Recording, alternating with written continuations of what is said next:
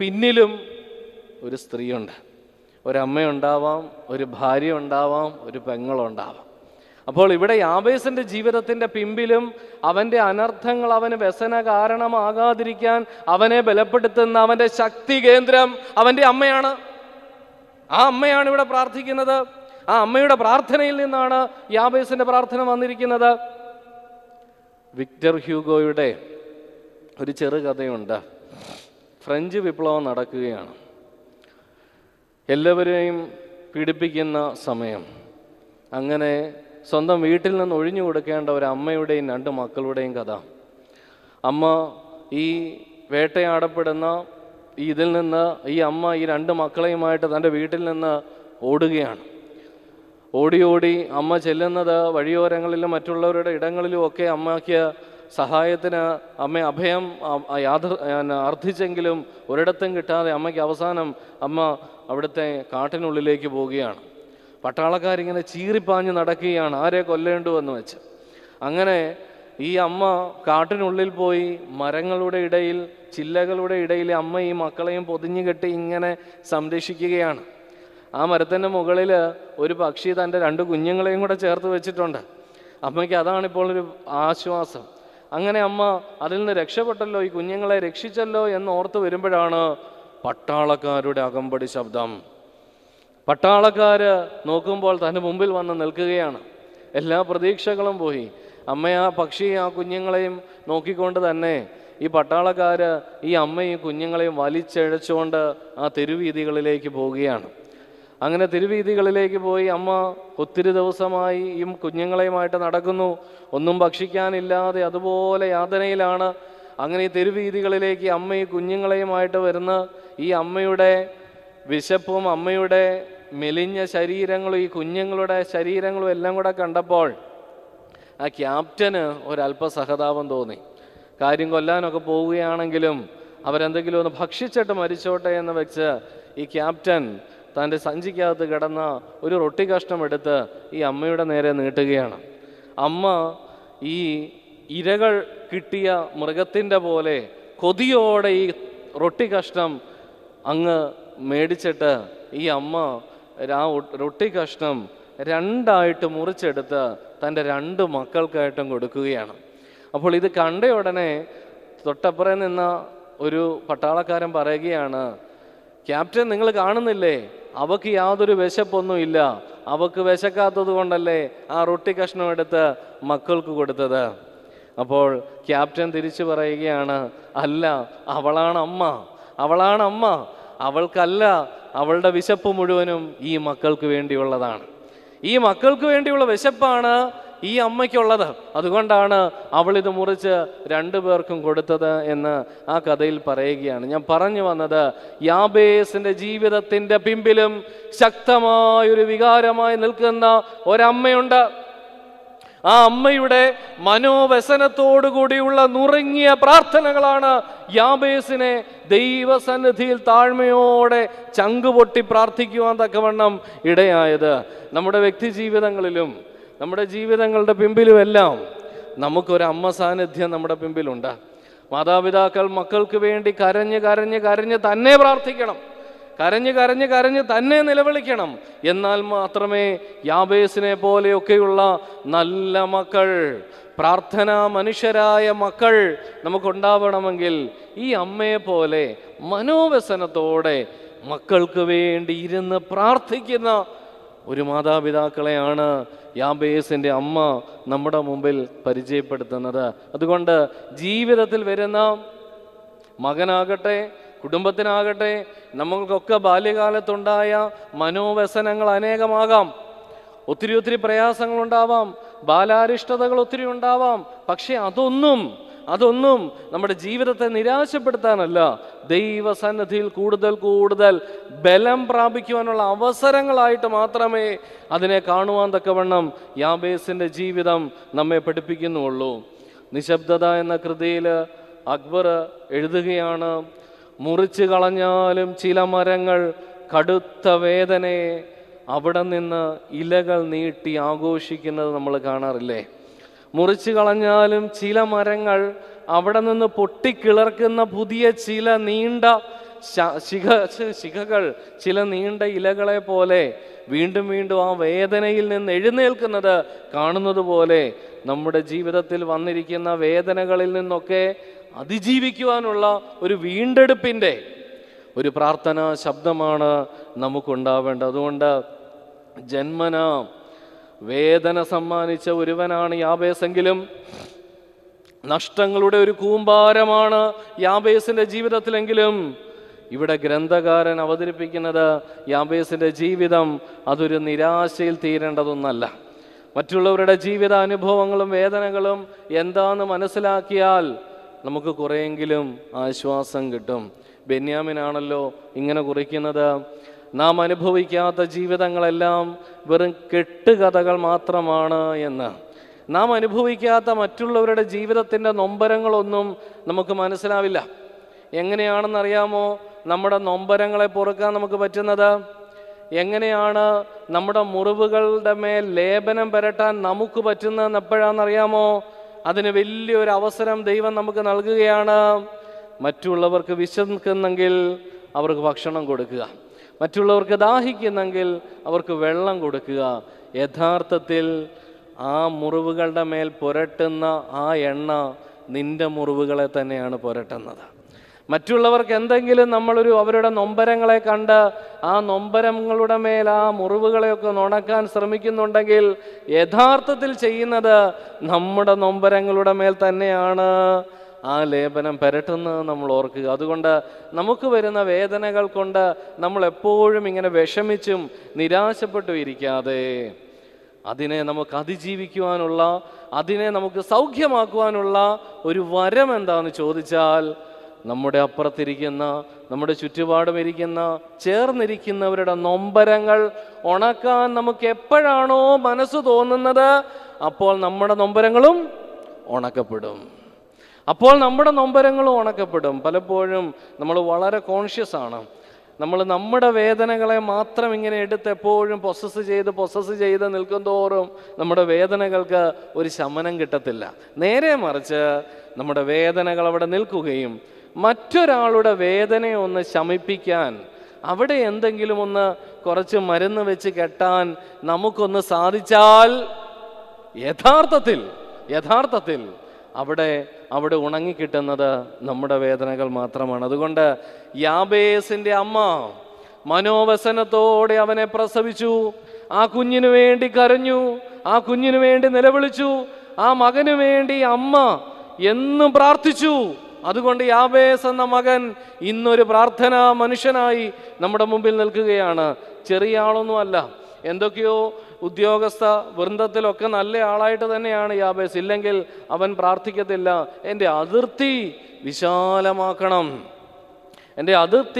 വിശാലമാക്കണമെന്ന് Jabez പ്രാർത്ഥിക്കുന്നതിലൂടെ യാബേസിന്റെ ജീവിതത്തിൽ വന്ന മുറിവുകൾ, ഈ മുറിവുകളൊന്നും അവനൊരു വേദനയല്ല, പിന്നെയോ ജീവിതത്തിൻ്റെ പുതിയ അനുഭവങ്ങളായി, പുതിയ അടയാളങ്ങളായിട്ടാണ് യാബേസിനെ പഠിപ്പിക്കുന്നത്. അതുകൊണ്ടല്ലേ കർത്താവ് പറയുകയാണ്, ഉദ്ധിതനായ ക്രിസ്തു ശിഷ്യന്മാരുടെ മുമ്പിൽ വന്ന് പറയുകയാണ്, നിങ്ങൾ എൻ്റെ കാലുകളും എൻ്റെ കൈകളും നോക്കി എന്നെ മനസ്സിലാക്കുവേൻ.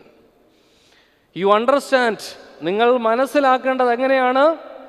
എൻ്റെ കാലുകളും എൻ്റെ കൈകളും, ഈ മുറിവേറ്റ പാദങ്ങളും ഈ മുറിവേറ്റ കരങ്ങളും കണ്ട് എന്നെ മനസ്സിലാക്കണം. എന്നാലേ നിങ്ങൾക്ക് ജീവിതത്തിൻ്റെ മുറിവുകളെ ഉണക്കാൻ നിങ്ങൾക്ക് പറ്റൂ.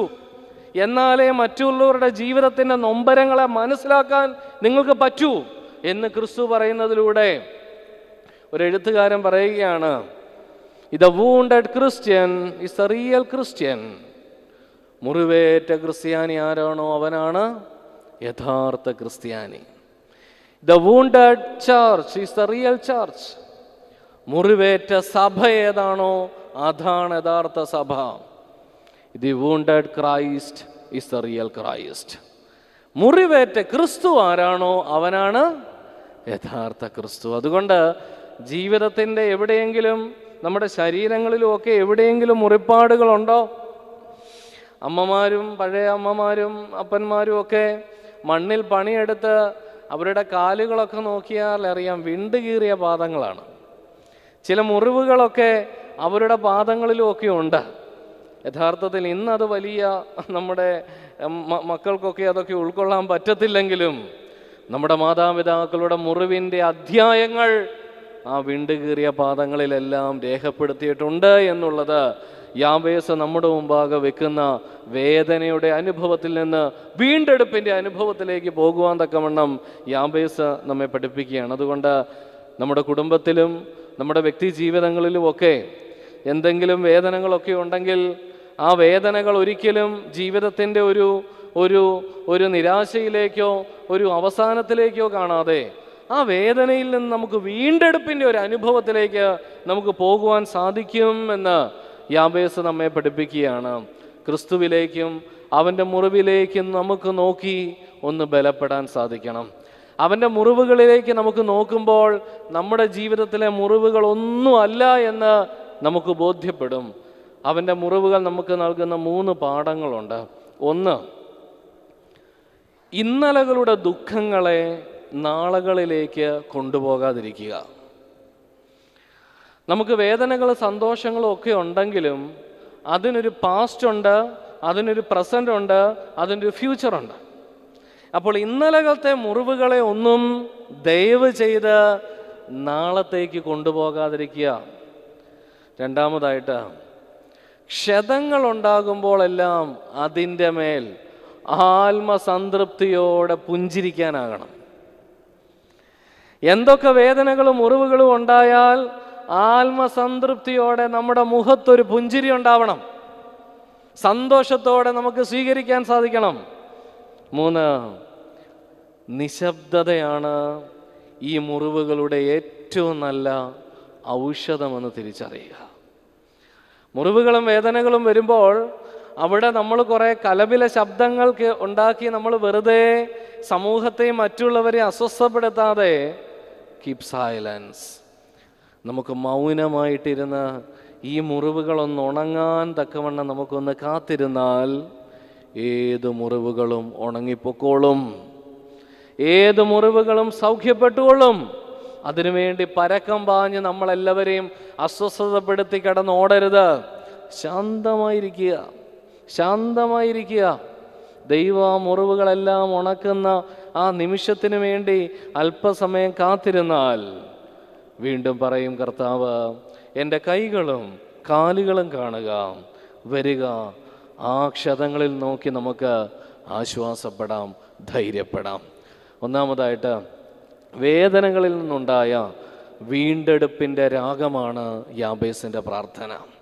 ജീവിതത്തിലുണ്ടായ വേദനകളിൽ നിന്നുണ്ടായ ഒരു പ്രാർത്ഥനയായിട്ടാണ് യാബേസിൻ്റെ പ്രാർത്ഥന കാണുന്നത്. ഇനി രണ്ടാമതായിട്ട് യാബേസിൻ്റെ ജീവിതം നമ്മെ പഠിപ്പിക്കുന്നത് എന്താണെന്നറിയാമോ? യാബേസിൻ്റെ ജീവിതം രണ്ടാമതായിട്ട് പഠിപ്പിക്കുകയാണ്, അതിജീവനത്തിലൂടെ അലങ്കാരമാകുന്ന ഒരു മകനെയാണ് ഇവിടെ കാണുന്നത്. അതിജീവനത്തിലൂടെ അലങ്കാരമാകുന്ന ഒരു മകൻ, അതാണ് യാബേസ്. ജീവിതത്തിൻ്റെ വ്യസനങ്ങളെയെല്ലാം അതിജീവിച്ചു.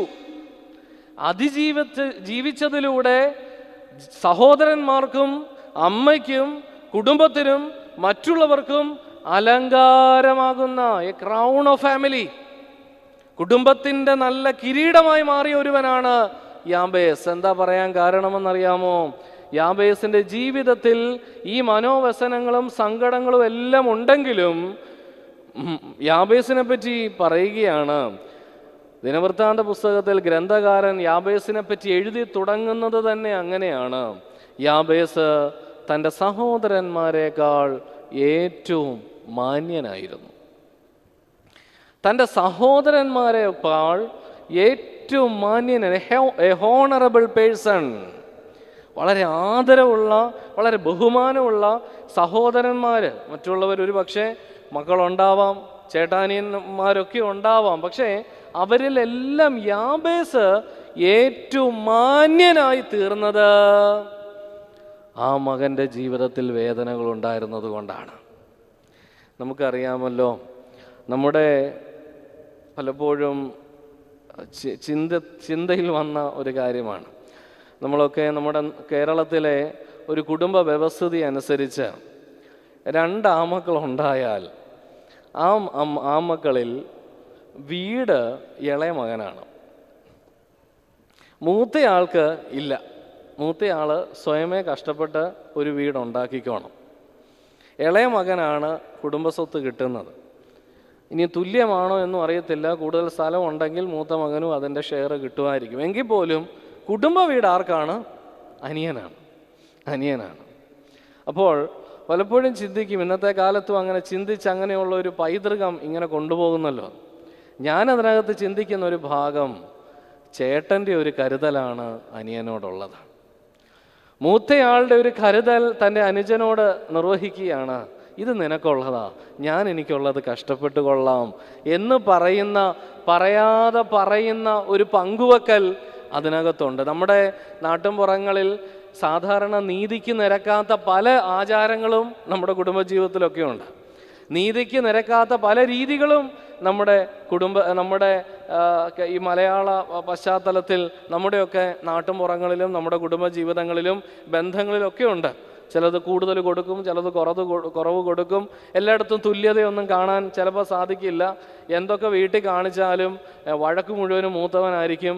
ഇളയവൻ എന്തൊക്കെ കാണിച്ചാലും വീണ്ടും വീണ്ടും ഇളയവനെ സംരക്ഷിച്ചുകൊണ്ടിരിക്കുന്ന മാതാപിതാക്കളെ ആവും ചിലപ്പം കാണുന്നത്. ഞാൻ പറഞ്ഞു വന്നത്, ഒരു രീതിയിലും ഒരുപക്ഷെ തുല്യത അവകാശപ്പെടാനാവാത്ത വിധമുള്ള ചില കുടുംബ ബന്ധങ്ങളിലാണ് യാബേസ് നമ്മെ പരിചയപ്പെടുത്തുന്നത്. അവൻ്റെ സഹോദരന്മാരിൽ He's the most honorable person. ഇത്രമാത്രം മാന്യനായ ഒരു വ്യക്തിയായിരുന്നു യാബേസ് എന്ന് ഇവിടെ രേഖപ്പെടുത്തുന്നെങ്കിൽ, അവൻ്റെ ജീവിതത്തിൽ എന്തൊക്കെയോ ശ്രമകരമായ ഒരു യജ്ഞം യാബേസിൻ്റെ ജീവിതത്തിലുണ്ട്. യാക്കോബിൻ്റെ പുത്രന്മാരെ പറ്റി യാക്കോബ് ഓരോരുത്തരെ പറ്റി ഇങ്ങനെ പുകഴ്ത്തുന്നുണ്ട്. തൻ്റെ 12 മക്കളെ പറ്റിയും അവരുടെ ഭാവി എന്താവാമെന്ന് യാക്കോബ് എഴുതുന്നുണ്ട് ഒരു പാട്ടിലൂടെ.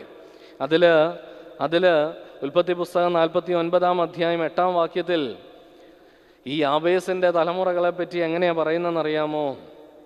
യഹൂദയെ അവൻ്റെ സഹോദരന്മാർ പുകഴ്ത്തും. ഇവിടെ അത് യഥാർത്ഥത്തിൽ അന്വർത്ഥമാകുകയാണ്. യാബേസിനെ അവൻ്റെ സഹോദരന്മാർ പുകഴ്ത്തുകയാണ്. ജോസഫിനെ അവൻ്റെ കൂട്ടത്തിലുള്ള അവൻ്റെ സഹോദരങ്ങൾ, യോസഫ് ഇളയവനാണ്, അവൻ വളരെ വളർന്ന് തങ്ങളെക്കാൾ മുന്നിൽ കയറുമെന്നുള്ള അസൂയയോടുകൂടെ തൻ്റെ സഹോദരന്മാർ അവനെ കൊണ്ട് പൊട്ടക്കിണറ്റി തള്ളിയെങ്കിലും യോസഫിനെയും ആ സഹോദരന്മാരിൽ ദൈവം ഏറ്റവും മാന്യതയുള്ള ഒരു വ്യക്തിയായിട്ട് ജോസഫിനെ മാറ്റുന്നെങ്കിൽ അവിടെ പ്രവർത്തിക്കുന്നത് ദൈവമാണ്. മനുഷ്യന്റെ ബുദ്ധിയെല്ലാം അവിടെ അസ്തമിച്ചു. മനുഷ്യരുടെ ബുദ്ധികളിലെല്ലാം യോസഫിനെ കൊണ്ട് കളയുക, യാബേസിനെ ഒരുപക്ഷെ നിർവീര്യമാക്കുക എന്നുള്ളതൊക്കെയാകാം. പക്ഷേ ശ്രമകരമായ ഒരു യജ്ഞം യാബേസിന്റെ ജീവിതത്തിലും നീതിയോടെയുള്ള ജീവിതവും ദൈവത്തോടുള്ള പ്രാർത്ഥനയും കൊണ്ടാവാം യാബേസിനെ അവൻ്റെ സഹോദരന്മാരിൽ ഏറ്റവും മാന്യനാക്കി. നമ്മുടെ ബന്ധങ്ങളിലും നമ്മുടെ സഹോദര ബന്ധങ്ങളിലുമൊക്കെ നമുക്ക് എവിടെയെങ്കിലും അവഗണനയും എവിടെയെങ്കിലും തള്ളപ്പെടലും എവിടെയൊക്കെ അനീതി ഉണ്ടെങ്കിൽ നിങ്ങൾ ഓർത്തുകൊള്ളുക, ദൈവത്തിന് എന്തൊക്കെയോ പദ്ധതി ഇതിൻ്റെ പിന്നിലുണ്ട്. ദൈവത്തിന് എന്തൊക്കെയോ മാന്യതയുടെ ചില പാഠഭാഗങ്ങൾ ഇതിൻ്റെ പിമ്പിൽ പറഞ്ഞു തരാനുണ്ട്. പത്രോസ് ശ്ലീഹായുടെ 1-ാം പുസ്തകം 5-ാം അധ്യായം 5-ാം വാക്യത്തിൽ പറയുകയാണ്, ദൈവം നിഗളികളോട് എതിർത്ത് നിൽക്കുന്നു, താഴ്മയുള്ളവർക്കോ ദൈവം കൃപ നൽകുന്നു. നിഗളികളോട് ദൈവം എതിർത്ത് നിൽക്കുന്നു, താഴ്മയുള്ളവരോടുകൂടെ ദൈവം അവർക്ക് കൃപ അനവരതം ധാരാളമായി നൽകുകയാണ്. അതുകൊണ്ട് ഈ പുണ്യവാന്റെ കബറിങ്കൽ വന്ന് താഴ്മയോടെ ഇരുന്നാൽ അവൻ്റെ കൃപ ധാരാളമായിട്ട് ലഭിക്കുവാൻ നമുക്കുള്ള അവസരമായിട്ടാണ് യാബേസ് തൻ്റെ ജീവിതത്തെ കാണുന്നത്. അതുകൊണ്ട് അവൻ്റെ ജീവിതത്തിൽ വഴിത്തിരിവായത് അവൻ്റെ പ്രാർത്ഥനയാണ്, അവൻ്റെ അമ്മയുടെ പ്രാർത്ഥനയാണ്. മനോവ്യസനത്തോടെയുള്ള അവൻ്റെ പ്രാർത്ഥന സങ്കീർത്തനക്കാരനെ പോലെ ഒരു ആശ്വാസം അവന് കിട്ടുകയാണ്. ഹൃദയം നുറുങ്ങിയവർക്ക് യഹോവ സമീപസ്ഥനാണ്. നീതിമാന്റെ അനർത്ഥങ്ങൾ അസഖ്യമാണ്, എങ്കിലും യഹോവ അവ എല്ലാറ്റിൽ നിന്നും അവനെ വിടുവിക്കുന്നൊരു ചരിത്രമാണ് നമ്മൾ ഇവരുടെ എല്ലാം ജീവിതാനുഭവങ്ങളിൽ നിന്ന് നമ്മൾ കാണുന്നത്. യാബേസിൻ്റെ പ്രാർത്ഥനയിലൂടെ വേദനകളിൽ നിന്ന് വീണ്ടെടുപ്പിൻ്റെ ഒരു ശബ്ദമാണെങ്കിൽ, അനർത്ഥങ്ങളിൽ നിന്നും വീണ്ടും അവൻ്റെ ജീവിതത്തിൻ്റെ മാന്യതയുടെ ഒരു പുതിയ തലത്തിലേക്കാണ് അവൻ്റെ ജീവിതം കൊണ്ടുപോകുന്നെങ്കിൽ, ആ പ്രാർത്ഥനയിലേക്ക് നമുക്കൊന്ന് ശ്രദ്ധിക്കാം. ആ പ്രാർത്ഥനയിൽ 4 തലങ്ങൾ അവൻ്റെ പ്രാർത്ഥനയിലുണ്ട്. 4 തലങ്ങളാണ് യാബേസിൻ്റെ പ്രാർത്ഥനയിൽ അടങ്ങിയിരിക്കുന്നത്.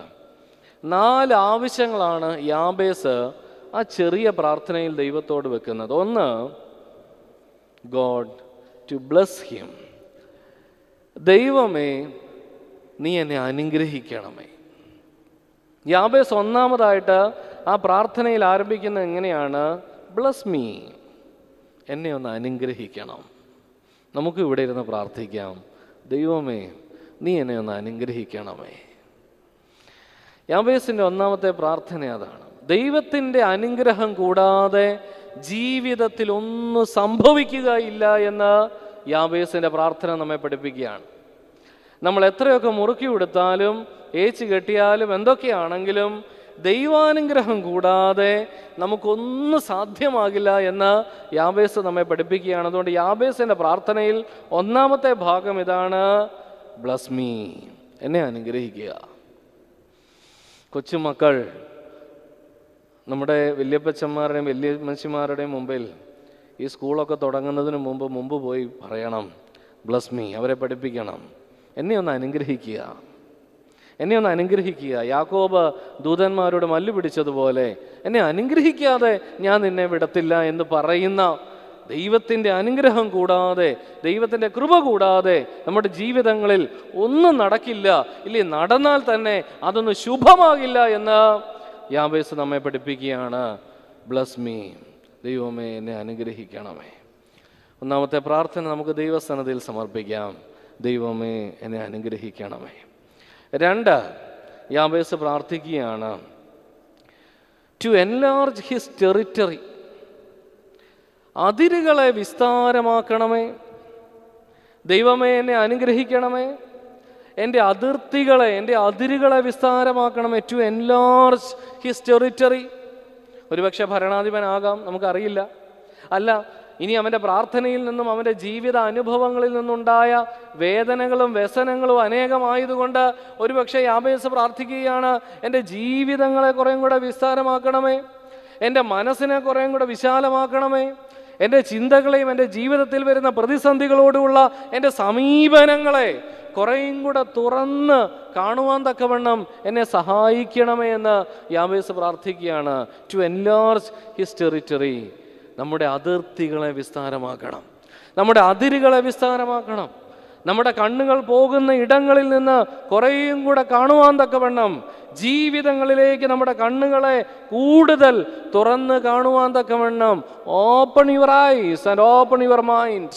നമ്മുടെ മനസ്സുകളെയും നമ്മുടെ കണ്ണുകളെയും കുറേയും കൂടെ തുറന്നൊന്ന് കാണുമ്പോൾ നമ്മുടെ ജീവിതത്തിൻ്റെ പ്രശ്നങ്ങളൊന്നും പ്രശ്നങ്ങളല്ല എന്ന് നമുക്ക് മനസ്സിലാകും. അതാണ് യാബേസ് നമ്മെ പഠിപ്പിക്കുന്നത്. 3, God will be with him. ദൈവമേ നീ എന്നോട് കൂടെ ഇരിക്കണമേ, ദൈവമേ നീ എന്നോട് കൂടെ ഇരിക്കണമേ. പറയുകയാണ്, നീ എൻ്റെ കൂടെ എപ്പോഴും ഉണ്ടാവും. ഓൾവൈസ്, എല്ലാ സമയത്തും എല്ലാ നിമിഷങ്ങളിലും എൻ്റെ നടപ്പുകളിലും പോക്കുകളിലും എല്ലാം എന്നെ ഇങ്ങനെ ശോധന ചെയ്ത് എന്നെ അങ്ങ് നയിക്കുന്ന ദൈവാനുഭവം പൊതിഞ്ഞു നിൽക്കുന്ന ഒരു ദൈവീക ജീവിതം നാഥ എനിക്ക് നൽകണമേ.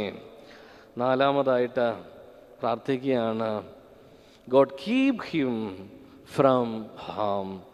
അനർത്ഥങ്ങളിൽ നിന്ന് എന്നെ കാത്തുകൊള്ളണമേ. 4-മതായിട്ട് യാബേസ് നടത്തുന്ന പ്രാർത്ഥനയിലെ 4-മത്തെ ശബ്ദം ഇതാണ്, അനർത്ഥങ്ങളിൽ നിന്ന്, വ്യസനത്തിനുള്ള അനർത്ഥങ്ങളിൽ നിന്ന് എന്നെ കാത്തുകൊള്ളണമേ. അപ്പോൾ അനർത്ഥം ഉണ്ടാകില്ലെന്നല്ല, അനർത്ഥങ്ങളുണ്ടാകും, പക്ഷെ അതിനുള്ള വ്യസനത്തിനുള്ള കാരണങ്ങൾ എന്നിൽ നീക്കിത്തരണമേ. പ്രതിസന്ധികളും കഷ്ടതകളും ഒക്കെ ഉണ്ടാവും, പക്ഷെ അതുമൂലം വ്യസനമുണ്ടായി വെറുതെ എൻ്റെ മനസ്സ് കളയാൻ നാഥ നീ എന്നെ ഇടയാക്കരുത്. എല്ലാം ഉണ്ടായിക്കോട്ടെ, പക്ഷേ യാബേസ് പ്രാർത്ഥിക്കുന്നത് കൊണ്ടാണല്ലോ, അനർത്ഥം എനിക്ക് വ്യസന കാരണമായി തീരാത്ത വിധം എന്നെ കാത്തുകൊള്ളണമേ. അനർത്ഥം ഉണ്ടായാലും അതെൻ്റെ ജീവിതത്തിലൊരു വ്യസനത്തിനുള്ള ഒരു കാരണമായി തീരാൻ നാഥ നീ അനുവദിക്കരുതേ. അതുകൊണ്ട് നാലാമതായിട്ട് ഈ 4 രീതിയിലുള്ള പ്രാർത്ഥനകൾ യാബേസ് നിർത്തുകയാണ്. ബ്ലസ് ഹിം, ദൈവമേ നീ എന്നെ അനുഗ്രഹിക്കണമേ, എൻ്റെ അതിർത്തികളെ വിശാലമാക്കണമേ, എൻ്റെ മനസ്സുകളെ കൂടുതലായിട്ട് വിശാലമാക്കണമേ, എന്നെ ഏൽപ്പിച്ചിരിക്കുന്ന ഉത്തരവാദിത്തങ്ങളെ കൂടുതൽ ചെയ്യുവാൻ തക്കവണ്ണം എൻ്റെ മനസ്സുകളെയും കണ്ണുകളെയും കുറേയും കൂടെ തുറന്നു കാണുവാൻ എന്നെ വിശാലമാക്കണമേ. 3, ദൈവമേ എപ്പോഴും എപ്പോഴും ദൈവമേ നീ എൻ്റെ കൂടെ ഉണ്ടാവണമേ. ആരൊക്കെ കൂടെയുള്ളവരൊക്കെ കൈവിട്ടു പോയാലും, ആരൊക്കെ ചേർത്ത് പിടിച്ചവരൊക്കെ നമ്മളെ ഉപേക്ഷിച്ചാലും, ദൈവമേ നീ എൻ്റെ കൂടെ ഉണ്ടായിരിക്കണമേ. 4, അനർത്ഥം എൻ്റെ ജീവിതത്തിലൊരു വ്യസന കാരണമാകുവാൻ നീ സമ്മതിക്കരുതേ. എൻ്റെ ജീവിതത്തിൽ വരുന്ന കഷ്ടതകൾ അതെൻ്റെ ജീവിതത്തിൽ ഉടനീളം പിന്നെയും പിന്നെയും വ്യസനത്തിനുള്ള ഒരു കാരണമാകുവാൻ നാഥ നീ എന്നെ അതിൽ നിന്ന് കാത്തുകൊള്ളണമേ എന്ന് യാബേസ് പ്രാർത്ഥിക്കുകയാണ്. ജീവിതത്തിൽ രവീന്ദ്രനാഥ് ടാഗോർ പറയുകയാണ്, ജീവിതത്തിലേക്ക് കാർമേഘങ്ങൾ കടന്നു വരുന്നത് മഴയോ കൊടുങ്കാറ്റോ പടർത്താനല്ല, മറിച്ച് എൻ്റെ അസ്തമ ആകാശത്തിന് നറും ശോഭ നൽകുവാനാണ്. കാർമേഘങ്ങൾ കടന്നു വരുന്നത് കൊടുങ്കാറ്റും വലിയ മഴയും പരത്താൻ മാത്രമല്ല, പിന്നെയോ എൻ്റെ അസ്തമയ ആകാശത്തിന് കൂടുതൽ ശോഭ കൊണ്ടുവരാനാണ് ഈ കാർമേഘങ്ങളൊക്കെ വരുന്നത് എന്ന് ടാഗോർ പാടുന്നത് വഴി ജീവിതത്തിൽ വരുന്ന ഈ വേദനകൾ, യാബേസിൻ്റെ ജീവിതത്തിൽ വരുന്ന ഈ വേദനകൾ, അവൻ്റെ ജീവിതത്തിൽ വരുന്ന അനർത്ഥങ്ങൾ, ഇതൊന്നും അവൻ്റെ ജീവിതത്തിൽ ഒരു കാർമേഘത്തിൽ മാത്രം നിൽക്കുവാനുള്ള ജീവിതത്തിൻ്റെ ശോഭ വീണ്ടും വീണ്ടും കൂട്ടുവാനായിരിക്കണം യാബേസിൻ്റെ ജീവിതത്തിൽ വന്ന ഈ വേദനകളിൽ നിന്ന് നമുക്ക് മനസ്സിലാക്കുവാനുള്ളത്. 1, യാബേസിൻ്റെ ജീവിതം നമ്മെ പഠിപ്പിക്കുകയാണ് ആ പ്രാർത്ഥന വഴി, വേദനകളെ അതിജീവിക്കാൻ നമുക്ക് പറ്റണം. വേദനകളെയും കൂടെ എടുത്തുകൊണ്ട് നമുക്ക് ജീവിക്കണം. ഒരു മൂത്ത സഹോദരൻ തൻ്റെ ഇളയ അനുജൻ, കാലുവയ്യാത്ത ഇളയ അനുജനെ ചുമലിലേറ്റിക്കൊണ്ട് സ്കൂളിലേക്ക് പോവുകയാണ്. സ്കൂളിലേക്ക് പോകുമ്പോൾ വഴിയിൽ നിന്ന ഒരാൾ ചോദിക്കുകയാണ്, അല്ല വലിയ ഭാരമാണിതൊക്കെ അല്ലേ എന്ന്. ഈ ചേട്ടൻ തിരിച്ച് ആ വഴിയാത്രക്കാരനോട് പറയുകയാണ്, he's not burden, he's my brother. He's not burden, he's my brother. ഇതെനിക്ക് ഭാരമല്ല, ഇതെൻ്റെ ചേട്ടനാണ്. ഇതെനിക്ക് ഭാരമല്ല, ഇതെൻ്റെ സഹോദരനാണ്, ഇതെൻ്റെ അമ്മയാണ്, ഇതെൻ്റെ അപ്പനാണ്. ഇതൊന്നും എനിക്ക് ഭാരമല്ല. പക്ഷെ ഇന്ന് ഇതെല്ലാം ഭാരമാകുന്ന ഒരു കാഴ്ചയാണ് നമ്മൾ കണ്ടുവരുന്നത്. എല്ലാത്തിനെയും വളരെ ഭാരമായിട്ട് തന്നെ നമ്മളങ്ങ് പാക്ക് ചെയ്യുകയാണ്. അമ്മ ഒരു ഭാരം, അപ്പൻ ഒരു ഭാരം, അനിയൻ ഒരു ഭാരം, ചേട്ടൻ ഒരു ഭാരം, കൂടപ്പറപ്പുകൾ ഒരു ഭാരം, ഒരുത്തൻ വന്ന് കൈ നീട്ടിയാൽ അതും ഭാരം. ഈ ഭാരങ്ങളെയെല്ലാം ഉപേക്ഷിച്ചുകൊണ്ട് നമ്മൾ ഈ ലോകത്ത് എങ്ങനെ ജീവിക്കാനാണ്? ഈ ഭാരങ്ങളെയെല്ലാം ഉപേക്ഷിച്ചിട്ട് നമ്മൾ ജീവിതത്തിൽ എന്തെങ്കിലും നേടാൻ പറ്റുമോ? ഇല്ല. ഹീസ് നോട്ട് ബർഡൻ, ഇതൊന്നും ഭാരങ്ങളല്ല. He's my brother, he's my sister, he's my mother. ഇങ്ങനെ തുടങ്ങി എൻ്റെ അപ്പനും എൻ്റെ അമ്മയും എൻ്റെ സഹോദരങ്ങളും എൻ്റെ ചുറ്റുപാടുകളൊന്നും എനിക്ക് ഭാരമായി തീരാതെ വണ്ണം അതിനെയും കൂടെ ഏറ്റെടുത്ത് നടക്കാനുള്ള ഒരു ചുമല് ദൈവം നമുക്ക് തന്നിട്ടുണ്ട്. ഒരു ധൈര്യം, അതിനുള്ള ഒരു അനുഗ്രഹം ദൈവം നമുക്ക് നൽകിയിട്ടുണ്ട്. ആ പ്രാർത്ഥനയാണ് യാബേസ് ഇവിടെ നടത്തുന്നത്. ദൈവമേ എന്നെ അനുഗ്രഹിക്കണമേ, നീ എൻ്റെ കൂടെ ഇരിക്കണമേ.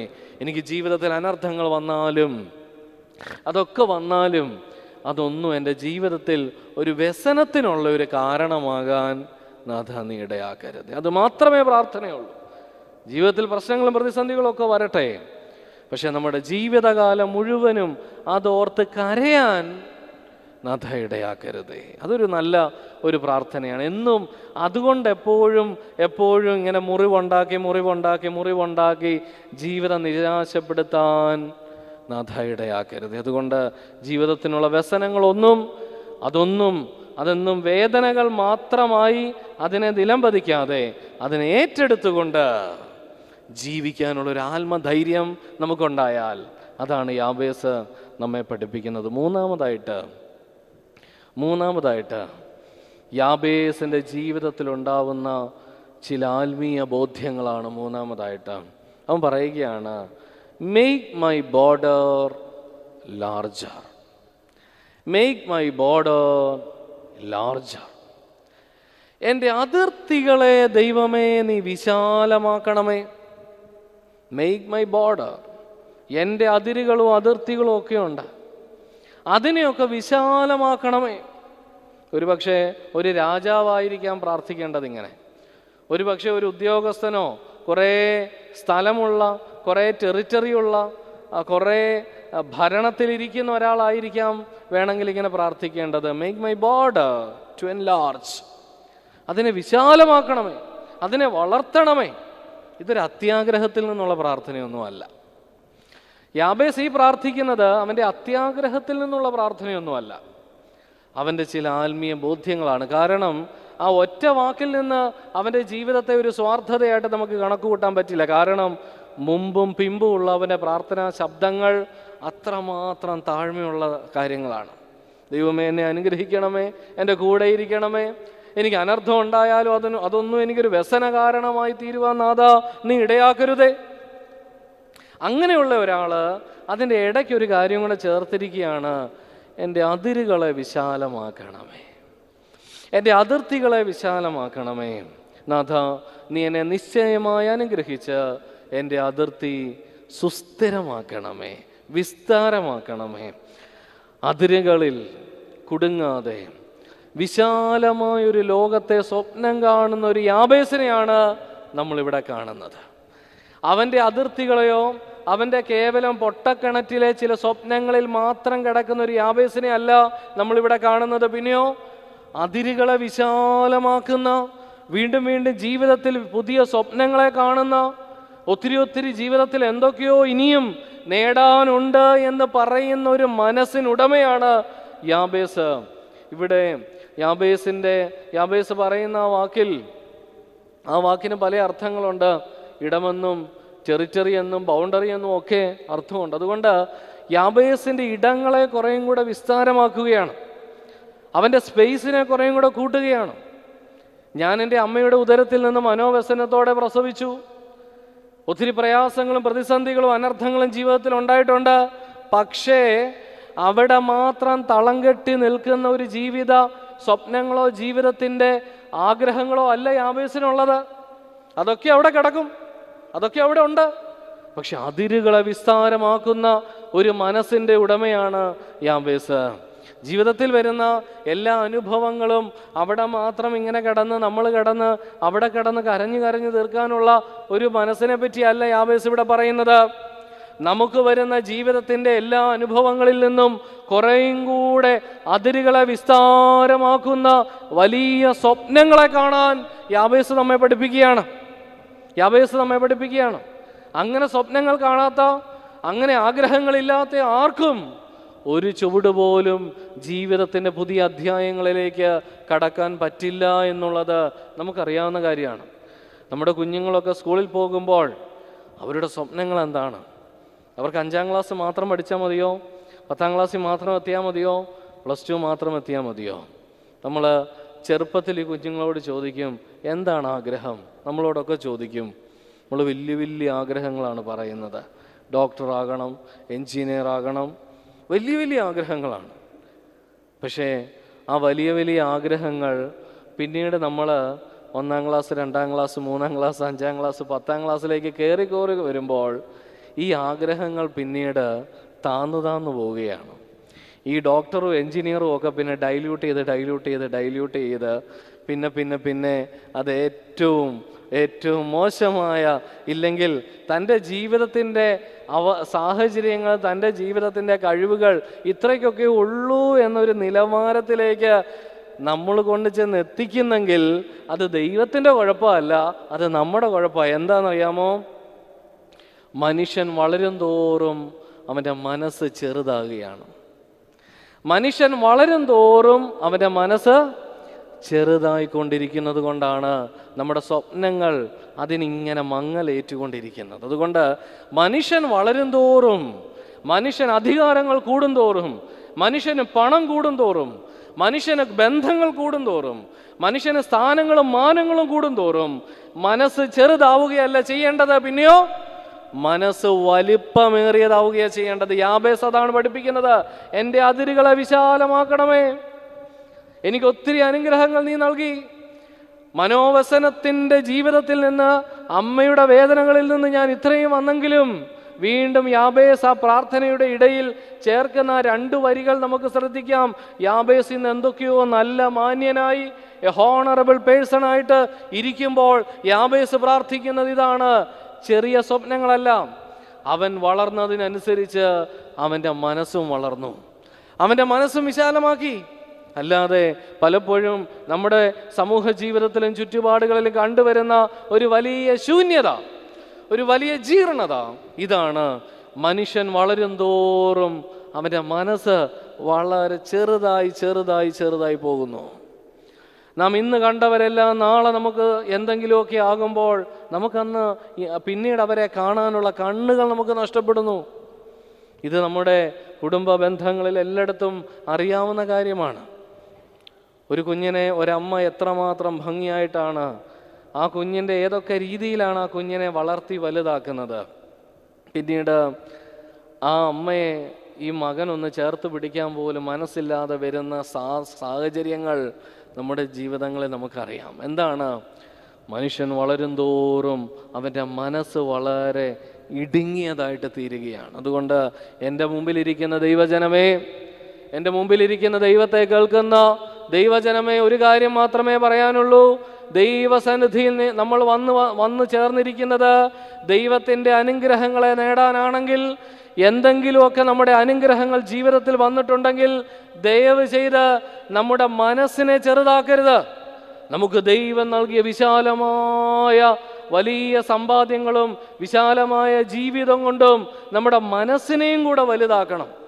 ദൈവം ആഗ്രഹിക്കുന്നതാണ്. ദൈവം നമുക്ക് സമ്പത്ത് തന്നിട്ടുണ്ടെങ്കിൽ, നമുക്ക് സുഖ സൗകര്യങ്ങൾ തന്നിട്ടുണ്ടെങ്കിൽ, മറ്റുള്ളതൊക്കെ തന്നിട്ടുണ്ടെങ്കിൽ അതിലല്ല ദൈവത്തിൻ്റെ അനുഗ്രഹം ഇരിക്കുന്നത്.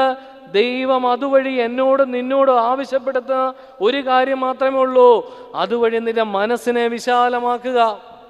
നിനക്കിതെല്ലാം നൽകിയിരിക്കുന്നത് നിന്റെ മനസ്സിനെ കുറേയും കൂടെ വിശാലമാക്കി മറ്റുള്ളവരുടെ നൊമ്പരങ്ങളെ കാണാനുള്ള ഒരു മനസ്സിനെ നീ ആർജിച്ചെടുക്കുവാൻ തക്കവണ്ണമാണ്. യാബേസ് ഇവിടെ പഠിപ്പിക്കുന്നത് അതുകൊണ്ടാണ്. നോവിൻ്റെ നാളുകളിൽ നിന്ന് സമൂഹം അംഗീകരിച്ച ഒരു പദവിയിലേക്ക് എത്തിച്ചേരുമ്പോൾ അവൻ്റെ ഇടം വിസ്താരമാക്കുവാൻ തക്കവണ്ണം യാബേസ് പ്രാർത്ഥിക്കുകയാണ്. ശലോമോൻ്റെ പ്രാർത്ഥന പോലെ ജ്ഞാനത്തിൻ്റെ അതിരുകളെ വിസ്താരമാക്കണമേ, വിവേകത്തിൻ്റെ അതിരുകളെ വിസ്താരമാക്കണമേ, സ്നേഹത്തിൻ്റെ അതിരുകളെ വിസ്താരമാക്കണമേ, ക്ഷമയുടെ അതിരുകളെ വിസ്താരമാക്കണമേ.